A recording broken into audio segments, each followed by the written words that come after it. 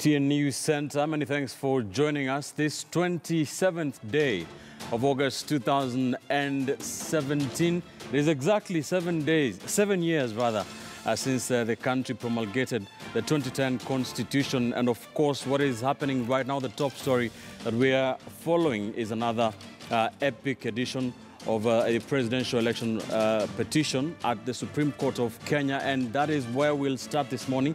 And the latest, of course, the CJ, Chief Justice David Maraga, who is also the President of the Supreme Court of Kenya, did lead a night sitting yesterday of the pre-trial conference, and the petition, the presidential petition proper, begins today at 3 p.m. We did see some applications by the legal teams of the parties involved in this election petition making their submissions. That is what at 2 p.m.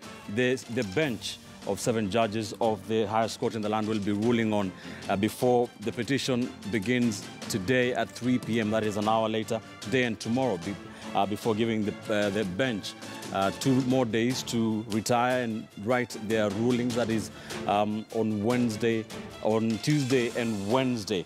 Let's begin at the Supreme Court, where our senior reporter Rita Tinyona is standing by and will be following the events for us today, beginning this afternoon. But she's there already.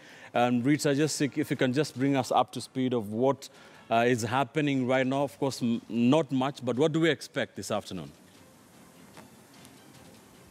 Well, good morning to you, Ben Kitili. From here, we're just outside the Supreme Court. As of yesterday, the security was tight here. Saying this morning along City Hallway, Wabella Street, as well as Taifa Hall, the road along Taifa Street. The roads are still closed to traffic, but pedestrians who are walking around here, many people heading to Uhuru Park, they are allowed to walk through the areas that have been closed to traffic. Here outside the Supreme Court, as you mentioned, nothing much happening apart from the security officers who are here in large numbers. But as you mentioned, we are counting down to 2 p.m. when the Supreme Court will be ruling on the applications that were made yesterday. 2 major applications. One is the application by NASA seeking to have access to the IEBC servers, and the next application that a ruling will be made at 2 p.m. is whether or not those who applied to be enlisted as friends of the court will be allowed to do that. One of them is the Attorney General, Githu Muigai. NASA is opposing the Attorney General being enjoined as an amicus, a friend of the court. There are also others who made that application. There is Ekuru Aukot. He was a candidate during the August polls. There is also Professor Michael Wainaina. He also wants to be enjoined in the suit. But most importantly, what many are waiting to see is whether or not the court will rule that NASA be given access to the IEBC servers. Last night, that was a hot issue before the bench. The NASA lawyers, remember, this is a case that has attracted many lawyers, many of the top lawyers. NASA has about 16 lawyers. We have the IEBC, it has 6 lawyers. The IEBC is the first respondent. The second respondent, who is the IEBC chairman, Wafula Chebukati, has 6 lawyers, while the third respondent, Uhuru Kenyatta, has 3 lawyers, and each of them being led by senior counsel. James Orengo leading the NASA team. We have Paul Muite leading the team for the IEBC, and Paul Ngatia leading the lawyers representing Uhuru Kenyatta. So this afternoon we'll be able to know whether the court will make that ruling. Paul Muite had opposed NASA being given access to the server, saying it would take at least 3 weeks. James Orengo had argued that it would take about 2 days to do so. So we'll wait this afternoon to see what happens. And when the hearing formally begins at 3 p.m., NASA, the petitioner Raila Odinga and Kalonzo Musyoka will have 6 hours to argue their case. After that, the respondents will have 4 hours to also reply to that, meaning effectively that after the 6 hours by NASA, another 4 hours by the IEBC, the other respondents, another 4 hours, that is 8 hours. And the NASA team will have another hour to respond to the arguments by the respondents. As you mentioned there, effectively that should see the session ends sometime tomorrow or early Tuesday morning. Here we are counting down to that start. Yesterday, before the advocates gathered at 7:30 p.m. for the session, there was a stalemate between the advocates. They had met in their own session to try and discuss the issues that want to be determined here. 28 issues NASA had mentioned in that meeting with the advocates among the petitioner and the petitioners, and we understand that this morning they will be here before 2 p.m. at another session amongst them. We don't know what exactly they will be discussing before then they can meet with the judges at 2 p.m. for that ruling. Right now, also here in the city, the NASA principals are attending a service at the All Saints Cathedral. We are not sure whether they'll be giving a statement after that, but we are waiting and watching out for that. Ben. All right, thank you, Rita. We will be, of course, keeping an eye on what you are up to. We'll be coming to you to tell us what's happening there. Rita Tinia there at the Supreme Court of Kenya, where we expect this afternoon the 7-judge bench of the Supreme Court of Kenya to start the hearings proper at 3 p.m. This afternoon. We will be taking a look in the next 2 hours or so of some of those issues that we did see in that pre-trial conference yesterday, a night sitting led by the CJ and the President of the Supreme Court of Kenya, Chief Justice David Maraga. Let me introduce my guests this morning, of course, and they're already here with me. Dismas Mokua, a political risk analyst, Professor Oiri Tumbo, who has been a bit missing in action here on the show. Karibu sana, Prof. Asante sana. And of course, Mutinda Kavemba, Jubilee strategist and political analyst, Hesbon Owila. Good morning, gentlemen. Thank you so much for joining me this morning. Before we get into what we did here in that pre-trial conference, Dismas, what is your maybe outlook of how this is going to see, just going by the, the legal teams led by senior counsels, all of them, and their maybe demeanor in that pre-trial conference? Well, Ben, several things stand out. That are, in fact, the fact that we are at the Supreme Court today is a tragedy for our democracy, because a good election is supposed to end with the electoral body. When they make a pronouncement, that is supposed to be a deal. It's supposed to be a wrap. Now, Kenya is giving 7 judges, actually 4 judges, the opportunity to make decisions on our democracy, which is a tragedy. Maybe it's probably the failure of IBC that they were not able to conduct a poll in a manner that everybody would accept the outcome. But 3 things which stood out from the pre-trial conference last night is, number one, Kenya is held hostage by so many lawyers. We had so many lawyers in that court, and there was nobody to give or rather interested in giving expert advice or expert opinion, because you could see the issue of around ICT troubled the judges as well as the lawyers. James Orengo, Paul Muite, Ngatia, and the judges seems to me that they're having challenges understanding what the ICT forensic audit is all about. And one would have expected some bright chaps in Kenya, professionals, to actually declare their interest in becoming friends of the court so that they can lead us to understand what these forensic audits it's all about. Whether, in fact, the audit can be done within 3 hours, or we need 3 days to do that, or 3 weeks. The second interesting thing was raised by Paul Muite. Well, at least there's somebody from the ICT Society of Kenya that made an application to be enjoined as a friend of the court. Yeah, but you expected, to get those high-profile names, people who come with heavy credentials like Professor Tumbo. If there were 4 professors of, say, ICT, I don't know whether we got professors of ICT in that court yesterday seeking to be enjoined as friends of the court, it would give you a certain level of confidence. All right. The way that gentleman spoke, he spoke as if he was a bit intimidated. He was under a bit of pressure. And maybe even the friends of the court, we need to ask ourselves, are they friends of the court, or are they friends of interested parties? What interests are they representing? And then the second issue was around what Paul Muite had raised, that the deputy president is not part of this matter, is not part of the respondents. And we all know that for a presidency, it's a joint ticket. A presidency is not one person. It's the president and his running mate. So it's interesting to find out whether at some stage, or whether the technicalities will allow for the deputy president to come on board. Right. But I think the bombshell which should disturb everybody is when at some stage Paul Muite behaved in a manner suggesting that IBC will not have a problem giving access to all the relevant forms, and Mr. Ngatia requested for an adjournment to take instructions. One would expect that when you're having an organization like IBC, which is supposed to run a free, fair, credible information, there should be no challenge at all in making every bit of information public. Because IEBC is a public body. The information they have is not classified as a national security asset, or it's not a national security threat. So they should make all that information available. And one would expect that for the communication experts retained by IBC, this is a very good opportunity for them to confirm to the entire nation that in fact they ran a free, fair, and credible election by making all information available to members of the public. They should even anticipate what Jubilee would be looking for, what NASA should be looking for, what President Kenyatta would be looking for, and make that information available. Right. So that for Wanjiko, the voter, will appreciate the fact that, in fact, our vote counts.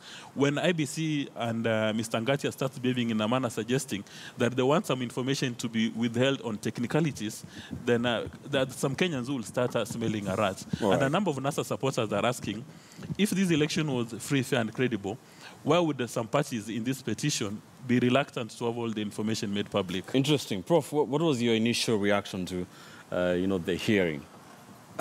Thank you, Ben. My initial reaction was that there are many factors impacting the activities that are going on in the Supreme Court. First, there are those activities by the interested parties, the petitioner and the defendant. And then there are those things that are happening outside the court that are likely to give supporters on either side a feeling that whatever is going on, we are winning, we are losing, we are making progress, we are all sorts of things. Two, if you look very carefully, what to me stood out was the fact that NASA has largely retained what you would call primary interested parties in the NASA petition. You see, Orengo was the chief agent, is the lead counsel, and all Kaluma and the rest as you go down. Right. It's quite clear that they did not go for counsels outside their core teams, which are sufficient lawyers, Amolo and co, who are fairly established professionals. Right. It may also mean that people from outside the core team may have had challenges, because there were rumors here and there on the streets that some of them were being coerced into restraining themselves from appearing. If that was the case, then there is something to worry about. I want to make a comment about what Dismas has mentioned. A very important thing, you say the election is free, fair, and credible. Then it should translate into information about the election should be freely available, all right? Should be accurate, should be reliable, all right? And it should be verifiable. Now, if the defense counsels are getting water in their tummies when that information is requested, clearly that creates a rather disturbing indicator that there is a desire to conceal some primary information. Right. I want us to get into some of those applications and arguments by those lawyers. But Mutinda, maybe you can just give us a brief comment on your initial reactions to the pre-trial conference. Yes, what came out clearly was the issue of time constraint. I think that came out from both the judges and the lawyers of the petitioners and even the defendant, because everything was actually had to be compared to time. What time will you need? Is it practical, considering that we have fixed timelines, constitutional fixed timelines? And I think going forward, that is a dialogue that probably we need to engage more in. And having watched the proceedings of 2013, and again, this becomes the central issue, that every other issue that is raised has to be looked upon against the constraint of time. There was even the issue of servants, who received what at what time, as in time was at the center of it. So probably so that going forward we can have more meaningful kind of such serious cases, we need to probably relook at the timeframes that we entrenched in our constitution, because that became the central thing, that everything had to be looked at you know, vis-a-vis time. Because at the end of the day, there is no choice of exceeding those timelines. Right. So when you suggest anything that probably can't be done within the timelines, then that technically knocks out the matter. So I thought probably that is an issue that going forward, we need to look at so that in future it is not used as an excuse that people were denied justice on the basis of time constraints. All right. Hesbon? Yeah, I think two things. Yeah, one was Senior Counsel Paul Mwite's concession that they're actually willing to avail all the manual documents, to the petitioner for purposes of perusal, and this basically tells you that the fact that the other parties, the respondents were not very comfortable with this, calls for a very interesting, anticipation as we wait for the ruling by the judges. And then the second thing is the way this case is going to bring on board, our understanding of Article 35 of the Kenyan Constitution. Because there is the issue of access to information, and then there is the way it has been turned around that, access to information is allowed in the law, but access to evidence, to incriminate the person giving you that information is probably bringing in a very interesting dimension. Because if you look at Article 35, it's very clear that we as Kenyans, we have access to any kind of information that we need, so long as that information is not a threat to national security. And you look at what IBC is all about. I mean, this is a public institution. It doesn't have security infrastructure that would be a threat to the nation. And therefore, the extent to which access to that information should be allowed, is unequivocal. I mean, all Kenyans should have access to that information. And I like what the court is faced with here, because if you look at what NASA was saying, is that if in 2013 we had access to this and it was manual, why is it that in 2017 we are denied access to this simply because it is not manual? So there are so many issues that are coming up, and it would be very interesting. And it's also important, again, to understand that to what extent is this information, supposed to be domiciled by IBC if the interest of the public is involved. Because an election is an open thing, It is not like IBC is an entity from us conducting an election, and it is far removed from the public. The public has an interest in this. So it would be interesting to get what the judges will have to say about all that. All right, let's get right into some of those issues. Of course, the NASA team has raised a total of 28 contentious issues that they want determined by the court. IEBC has 3, while President Kenyatta has 5. Just, of course, to the petitioners, of course, are Raila Odinga, the presidential candidate, and his running mate Kalonzo Musyoka, the first respondent, the Independent Electoral and Boundaries Commission, represented by a battery of lawyers led by Senior Counsel Paul Mwite, Paul Nyamodi, as well as Kamau Karori. The second respondent is the IEBC chairman, Wafula Chebukati. The third respondent is President Uhuru Kenyatta, of course, being represented by 3 lawyers led by Senior Counsel Fred Ngatia and Ahmed Nasir Abdullahi. Of course, there are other parties that are seeking to be enjoined as friends of the courts, including or led by the Attorney General, Professor Githu Muigai. Now, one of the things that, of course, was a highlight of the pre-trial conference last night at the Supreme Court is that application of prayer by the NASA legal team led by Senior Counsel Senator James Orengo, saying that they need or they want unfettered access to the IEBC servers. Let's listen into that. 34 is together with the transactions through transmission that were done electronically. If they are brought before this court, then this court will be able to verify whether that election was transparent, credible, and accountable. My Lord, I would say that the attempt to try and say that we have no time. What was this technology all about? It was for purposes of ensuring that the election is not an election on the day of election. Even after the election, a citizen, under the technology rules, can make an application for information, for satisfaction whether the election was transparent And Mr. Rengo. yes. What you all council are not telling us is the time it will take. You're saying, wait a minute. You're saying yourself it will take a few hours. The other side are saying it will take even 3 weeks. I mean, do you have an expert opinion on this to tell us that this is a 30-minute exercise? My Lord, for example, if I wanted to know access to the register, all I need is to have access. I don't need that server to be brought here. Once I'm given access, I can be able to determine who are the registered voters in the register of voters.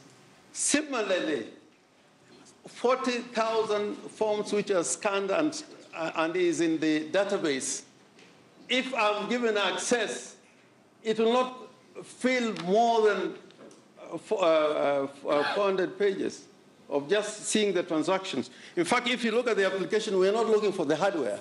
We are talking about logs or what was transmitted from the devices at the polling station. That cannot even contain a page. It's almost instantaneous in as much as the same information was relayed directly to the National Tallying Center, to the constituency tallying center, and so forth. So, my Lord, what we are asking for, and if you look at the application, we are not looking for the kits. We are looking for the logs. And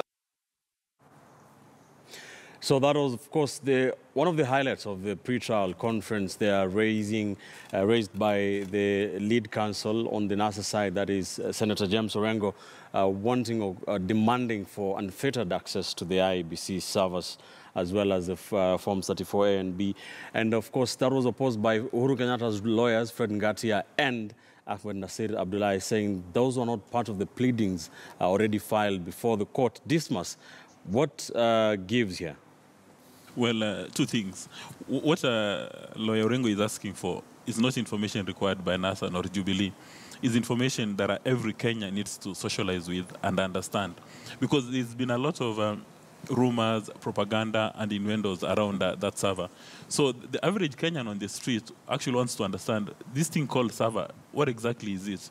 And probably the way forward should be for the lawyers to consent to have an independent forensic audit. And this forensic audit will not last for more than 5 hours. Having spoken to a number of ICT experts and forensic auditors, they say it would take them less than 5 hours. And in my view and understanding of this case, that will be the turning point in this case. Because NASA has made a lot of allegations saying that the server was compromised, that there was hacking, and the hacking may have compromised the quality of the election.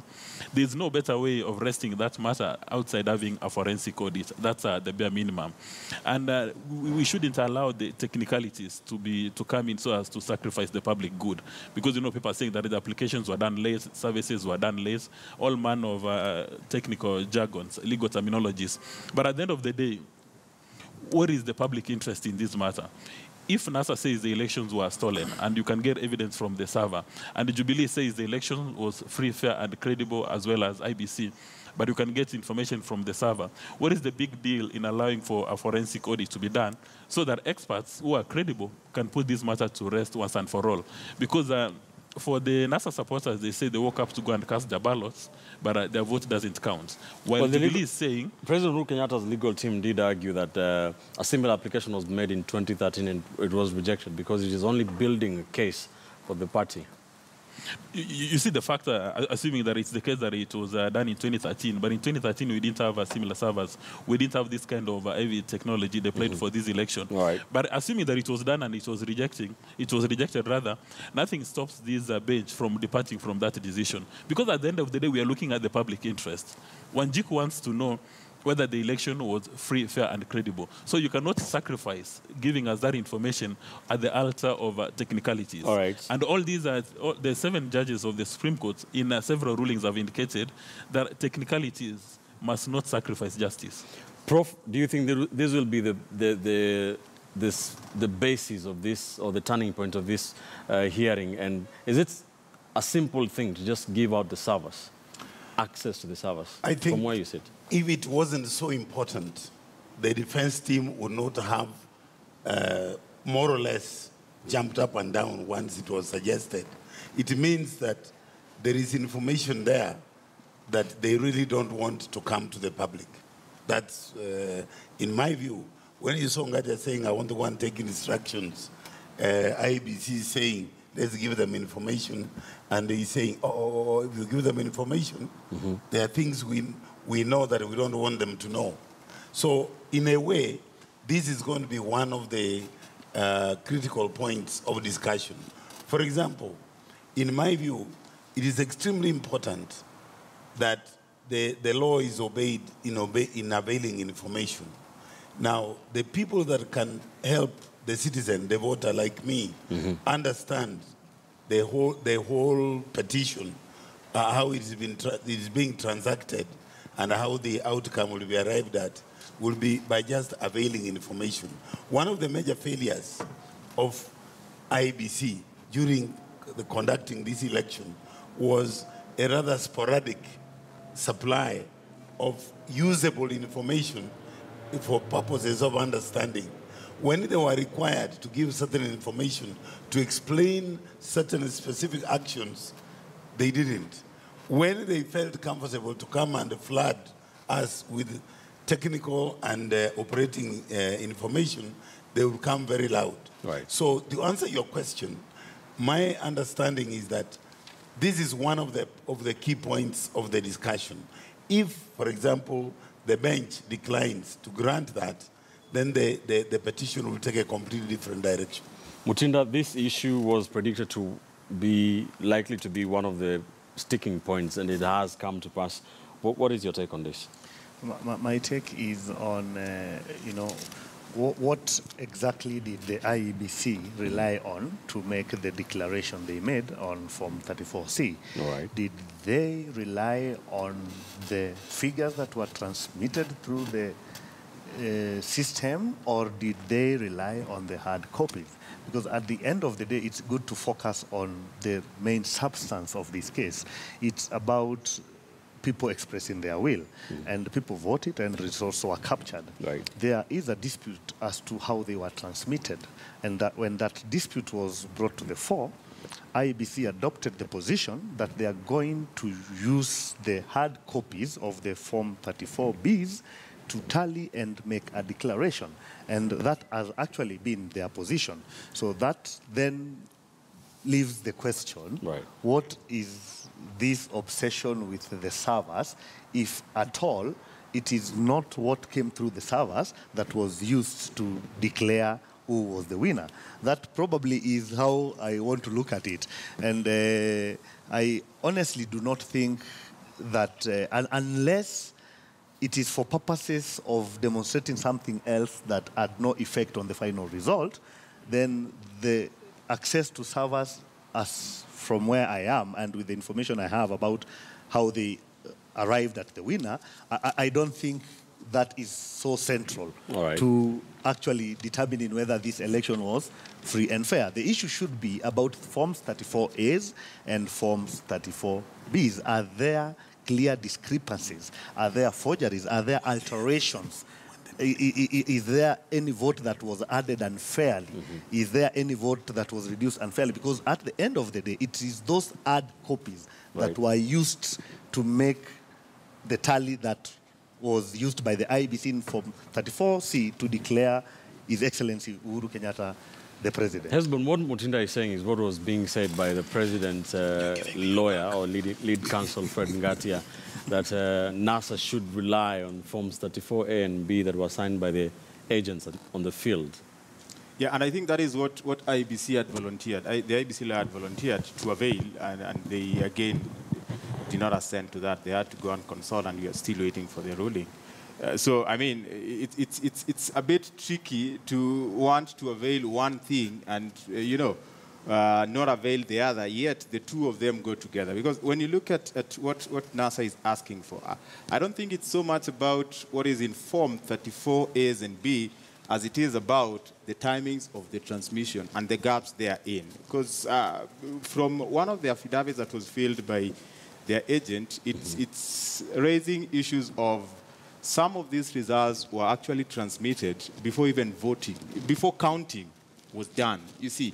And I think there is a sense in which they want to establish that. And just to agree with my fellow panelists, I think the clincher for both sides of this case will be anchored on the ruling on access to the servers. That if the respondents get to argue their case so much so that there is no access to that server, then for them it would be relatively, a defining moment for them winning this case. But if the petitioners get access, I think the other thing would be then how do they then introduce those evidence into the case? And if they get to maneuver through that, I think it would be a clincher for them. I was just wondering, these manual forms that IBC is talking about, the question as a layman I would want answered is, were they available at the time the announcement was made so that they would form the basis for that announcement? To make an announcement, then begin looking for forms and bind them and put them together, I find that by itself deceitful. All right. All right, let's of course, let's listen into the arguments that were being brought forward by the legal teams of the Independent Electoral and Boundaries Commission, as well as the President Uhuru Kenyatta's legal team concerning that application by NASA to have unfettered access to the IBC servers.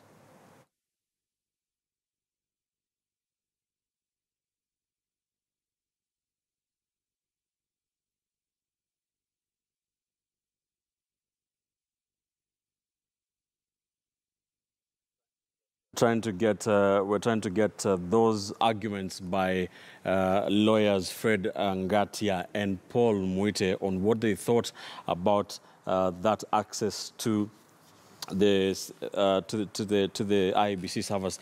But let's focus on another issue as we wait on that. This is the second issue that was on the preliminary applications that filed by the NASA and Jubilee to strike out some of the documents. The lawyers could not agree to a proposal by the Chief Justice for them to withdraw the applications and concentrate on the main petition. Issa Mansour, IBC lawyer, did argue that the application to have some affidavits filed by NASA be struck out, giving that reason of time that they were filed outside that time limit as given by law. This must, what is your take on this? Is it very important to the case? Well, the way the Supreme Court had given the regulations and best practices on how to file, on how to serve, how to do all these things. But looking at the weight of this case and the level of information, you realize the NASA gave about 25,000 pages of evidence and stuff like that. But at the end of the day, the common man in Kenya, or Wanjiku, is not interested in the technicalities. And the Supreme Court, at their discretion, they can give a waiver and give a direction.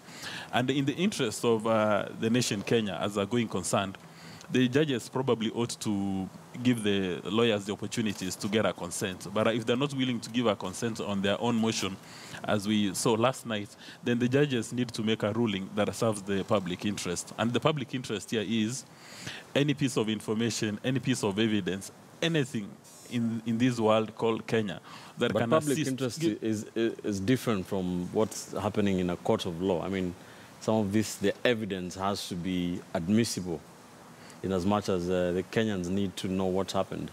Yeah, it needs to be admissible. But you see, this court is sitting not because they want to sit on a Saturday evening or a Sunday morning, but they're serving the public interest. Wanjiku has got a valid expectation of being able to know who actually won this election. So if there's a bit of information which, because of technicality, it can be knocked out, and then they make a ruling in the absence of that information, then that would be a sad day for justice in Kenya. And, all over the world, before you take a decision, you need all necessary information which would guide you into making a decision.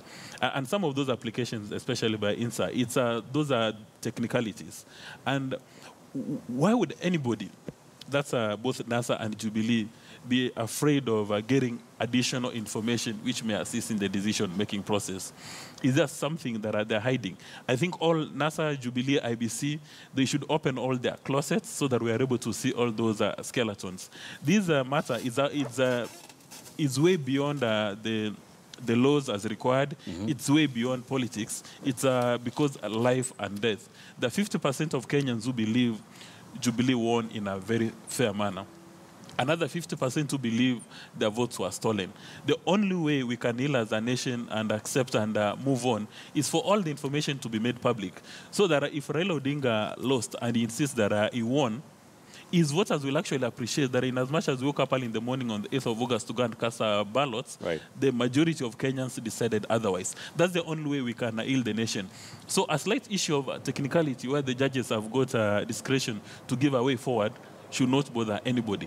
But what bothered yesterday, and you saw Justice Mwilu making a very strong ruling, is the reluctance of the lawyers to begin proceedings today. Because one of the lawyers said, okay, wait a minute, on Sunday you can send us an email, and then we begin this matter proper Monday and Tuesday. Why are these lawyers, both for Jubilee, for NASA, and IBC, reluctant to go to the meat of the day? So at this stage, one needs to applaud Justice Mwilu for being very firm and saying, because you don't want us to begin in good time, we are going to give you directions. Tomorrow we begin at 3 p.m. Because all of them, everybody's complaining about time, and yet they don't want to begin on time. Is that something that they know that we do not know?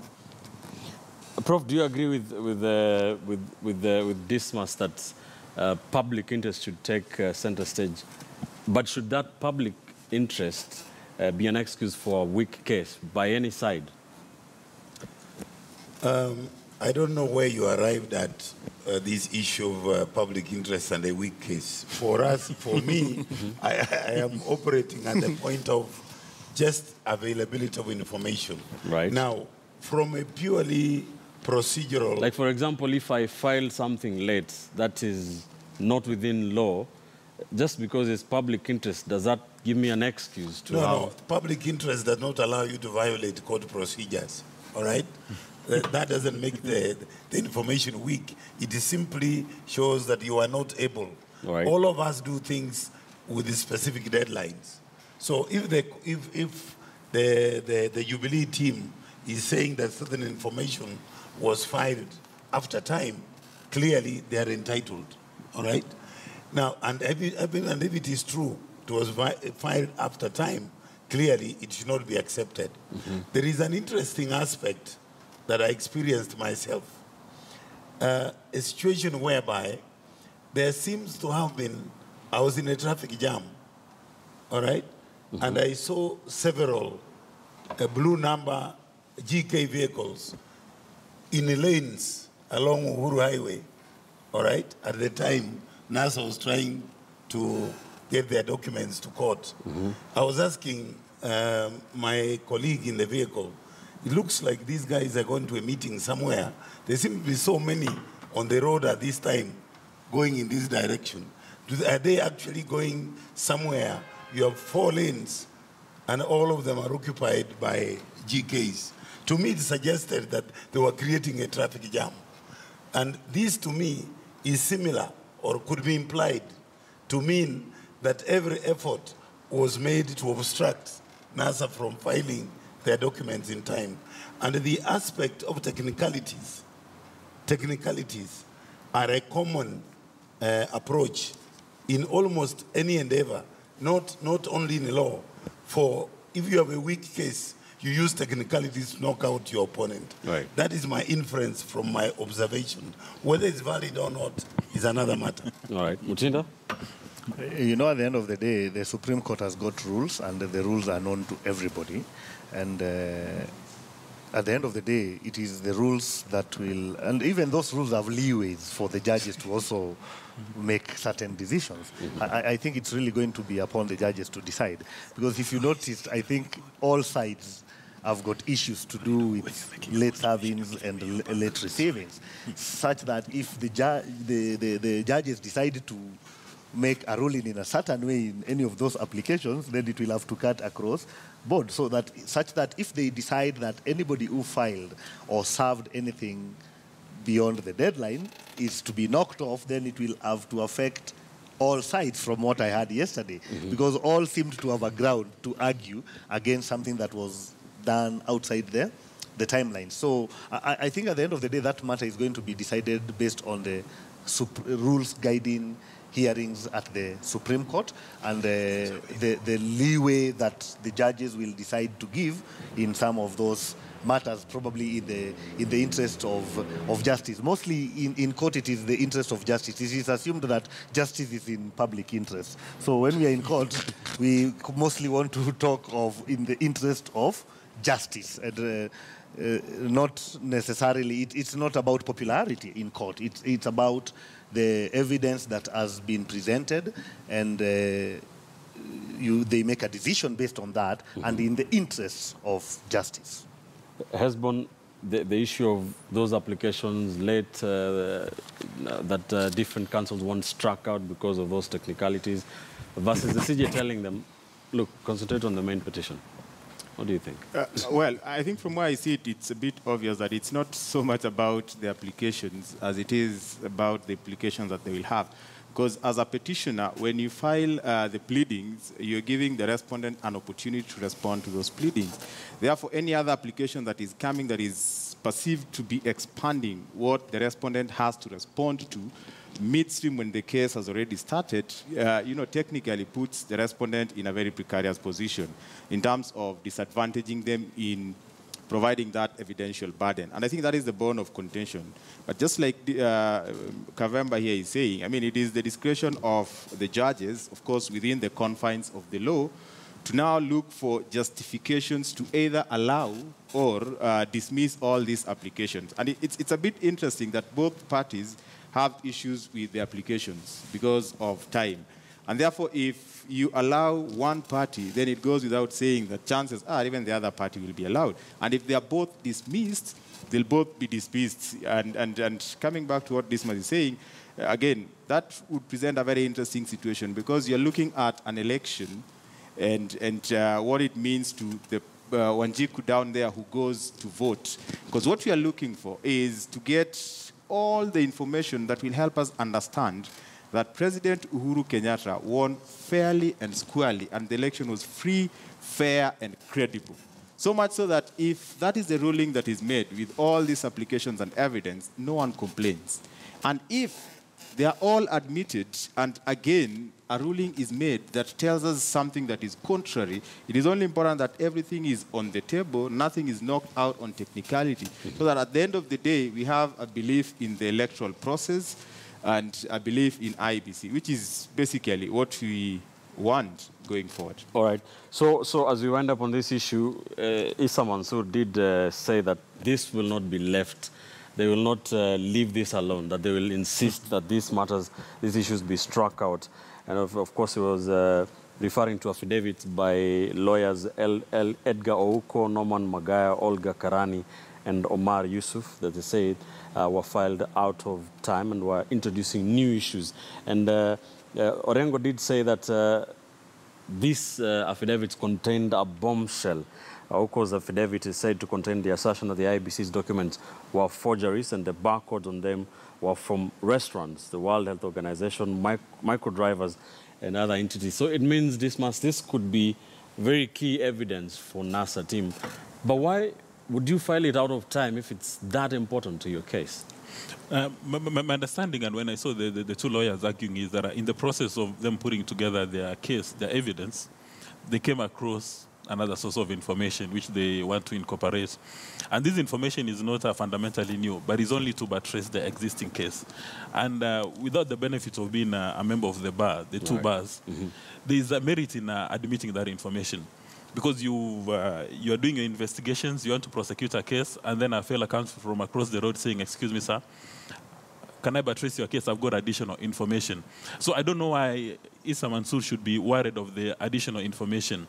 In my understanding, he should be very delighted to get the information as soon as possible so that he can go and prepare his defense. And this Supreme Court case must be allowed to proceed, but we must not sacrifice relevant information simply because of technicalities. So those lawyers probably are well advised to have a cup of tea this morning and consent. By the time they reconvene in the afternoon, they've agreed to flood us with information. What they need to do is just to give us so much information that every single Kenyan now can take a decision. So that you... Because what Esbon has indicated is critical. That when the Supreme Court makes a ruling, every person goes home knowing this thing, the ruling was anchored and it was made in the interest of justice. You don't want to give anybody an excuse after the Supreme Court has made a ruling to say that our victory has been sacrificed because of technicalities. You don't want to give either Raila Odinga or President Kenyatta a reason to call for mass action, civil disobedience, or any other thing by saying, I went to the Supreme Court and they've denied me justice simply because of a technicality where the judges have got a discretion. Like you recall in the 2013 petition, court says that we had a bundle of evidence which was not admissible because of technicality. We need to sort out this Supreme Case matter that every person goes home happy. If you've won, you go celebrate. If you've lost, you go celebrate that you've actually lost, and you not engage the country in any turmoil. We should run away from giving Raila Odinga or President Kenyatta an excuse for them to say that this Supreme Court was not, the ruling was not anchored in justice. All right. Yes, Prof. Yes, there are some aspects of these requests that are feasible. Others are possible, but they're not feasible. In other words, if, for example, NASA asks for time, and they say they can do it, let's say in 3 hours, let's say from accessing the servers. Now, I don't know whether it's allowed in law, but the truth is, give them the 3 hours, let them get what they can get from there. After 3 hours, if they haven't got it, shut it down. And so that they are satisfied that they had access to the server.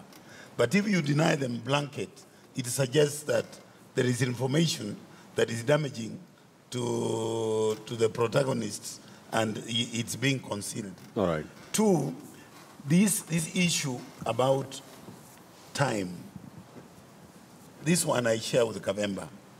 Now, there were timelines.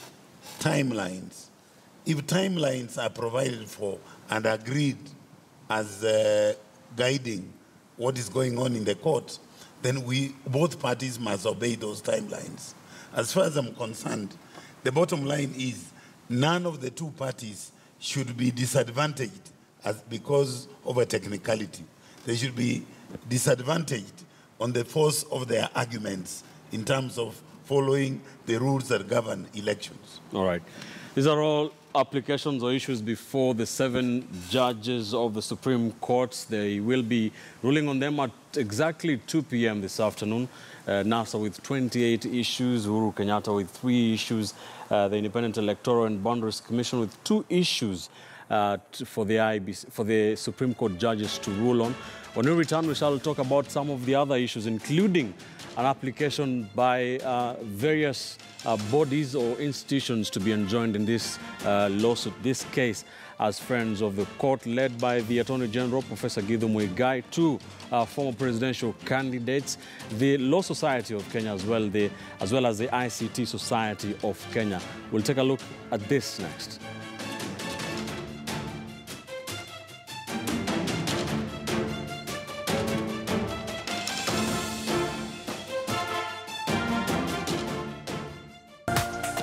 This is KTN News.